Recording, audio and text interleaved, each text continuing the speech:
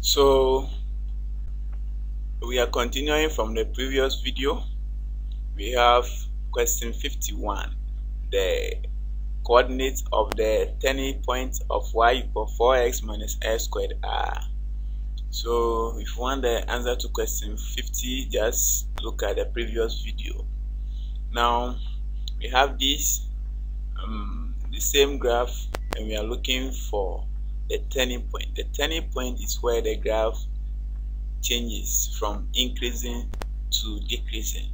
So that point is the vectors over here. It's a maximum graph, and the vectors of this parabola is 2, 4. This point over here, to trace that, you trace here, this is 2 for x, then you trace here 4 for y. Therefore the correct answer will be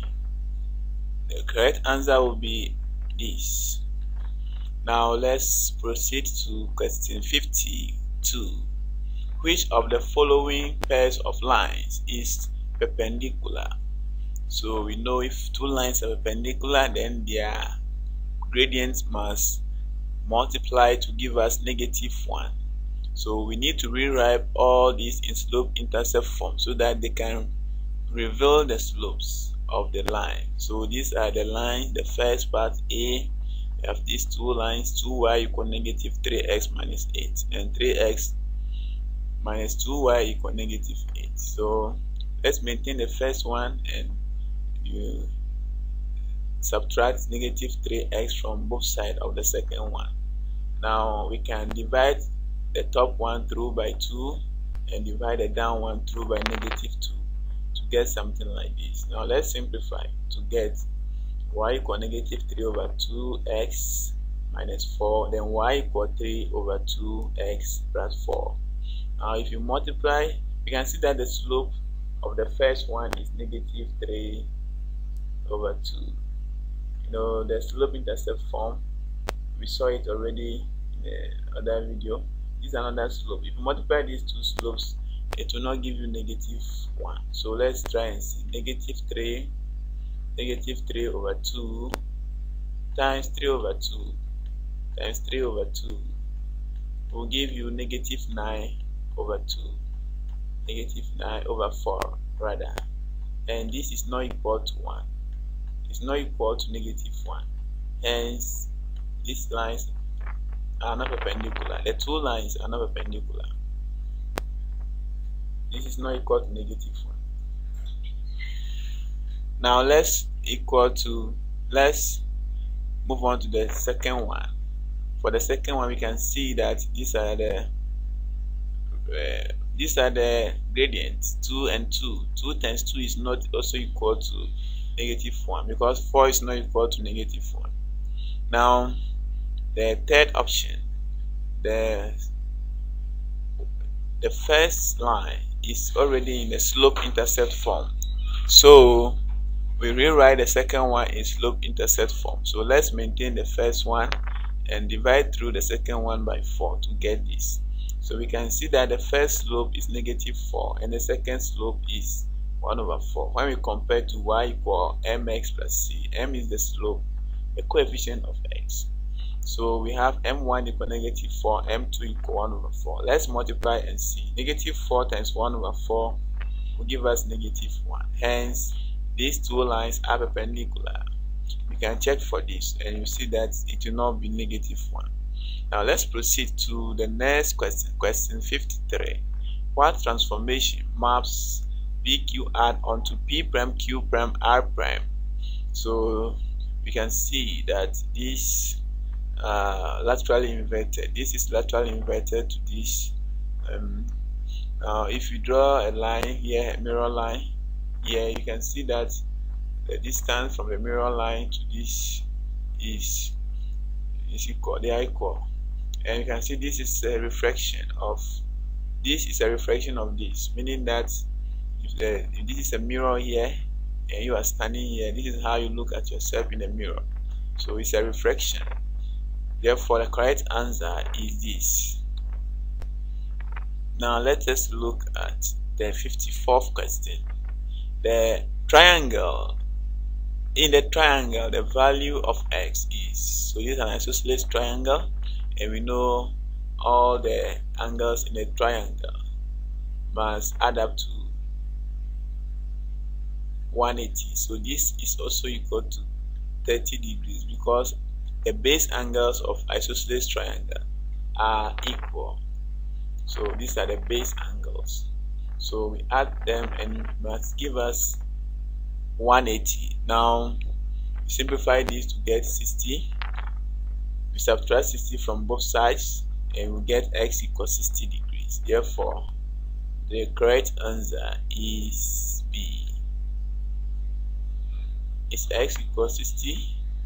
No, there's a mistake here. So this is supposed to be 180, and this one is also 180. Then 60 from 180 will give us 120. So that's a mistake. The correct answer is supposed to be 120. So x is 120. So if you put 120 here, 120 plus 30 will give you 150, plus 30 will give you 180. So the correct answer is 120. That was a mistake. It's good as spotted it earlier. Now let's move on to the 55th question. 55th question, we have item 55. Refers to the following transversal diagram in which the lines AB and CD are parallel. Which of the following best describes the relation between x and y? So we know these are alternate interior angles, because when we trace the shape, we trace this shape, we'll get a Z shape. And the corner angles of a Z shape are alternate interior angles. So therefore, the two angles are congruent because alternate interior angles are congruent, meaning that x must be equal to y. Now let's move on to question 56. Item 56 refers to the following pair of similar triangles. So we know that two triangles are similar. The two triangles are similar. Triangle ABC is similar to triangle MNO, meaning that the corresponding sides are in the ratio of the corresponding side will be proportional. So MO over AC will be equal to MN over AB. So when we substitute the side length, you know AC is 7, then MN is 3, and AB is 6 centimeters. So we multiply both sides by 7 to get MO equal half of 7. 3 over 6 is the same as half, and that will give us 3.5 centimeters. Therefore, the correct answer is C. Now let's proceed with the 57th question. The image of a point P 1, 2 under a translation is P prime -5, -4. This is the image point. What is the translation vector? So we let the translation vector be this. So if the translation vector is this, then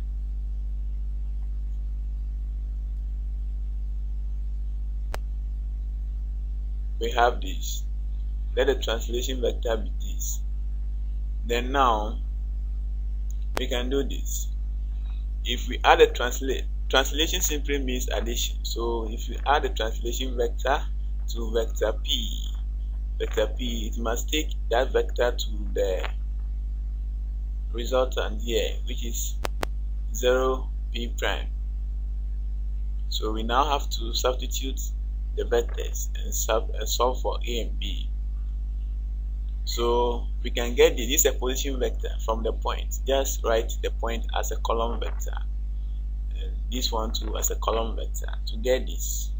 So this will give us this. We just subtract this vector from both sides to get this, and in subtracting vectors we subtract the corresponding components. Therefore this will give us -6, -6, and the correct answer is this. Okay, now let us proceed to the 58th question. We know OA A prime, OB B prime, and OC C prime are straight lines. Triangle ABC is mapped onto A prime, B prime, C prime by an enlargement with center O. What is the scale factor of the enlargement? So to find the scale factor, we look for the image length and divide by corresponding object length. So we can take any corresponding size. So let's take A prime, C prime. So this length over here over this length. Then let's substitute the value. You know, this is 4 units. We have 1, 2, 3, 4 units, and this is 1, 2 units. So this will give us 4/2. Therefore, the scale factor is 2. Now let's proceed to 59. 59, we have this. So the 59th question says that a plane is flying in a direction of 045 degrees. That's the bearing, and changes direction in the clockwise direction to 135 degrees. The angle through which the plane turns is. So we know that this is 45. So this is 45. That's the initial course.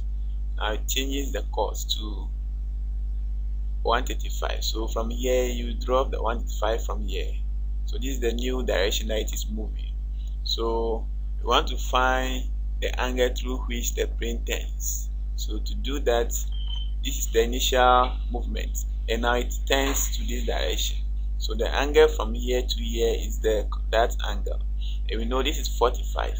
If this is 45 minus 35, it will give us what? 90 degrees. So the angle through which the plane turns is what? 90 degrees. Now let us look at the final question for May 2019. They said item 60 refers to the following diagram not drawn to scale, which shows that the angle of depression of a point X from Z is 30 if X is 10 centimeters from Y. So from here to here is 10 centimeters. The height of YZ in meters is. So we are finding this height. So we have 2 ways to go about this. Now, because we know this side, we know this angle, we can use alternate interior angles to determine this angle over here to be 30 degrees. Okay, so this is 30. Now we know that this is a right angle, so this will also be 60 degrees. Now to find YZ, we can use this angle or we can use this angle. So let's say we are using the 60 degrees, then we'll get tan 60 is equal to opposite over adjacent, and when we substitute we get 10, which is the opposite here to this angle, and over the adjacent, which is YZ. So we switch YZ and tan 60 to get this 10 over tan 60, which is not part of this. So this, even though it is correct, but it's not part of the option. So let's work for this. We could have also go directly to use the 30 because there's no 60 for tan, but to be sure, let's go by this. So we know tan 30 will be equal to opposite over adjacent. So this time the opposite is the YZ and the adjacent is 10. So let's substitute to get this YZ over 10, and we just multiply both sides by 10 to get 10 tan 30 degrees. So therefore the correct answer is A. Thank you so much for watching up to the end. Don't forget to subscribe to this channel and also to this channel.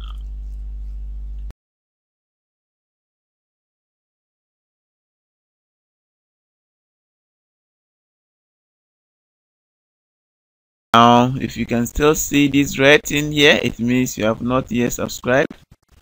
So you just have to click it so that the next upload, see it is still red, you have to click it so that if I upload the next video, you'll be informed.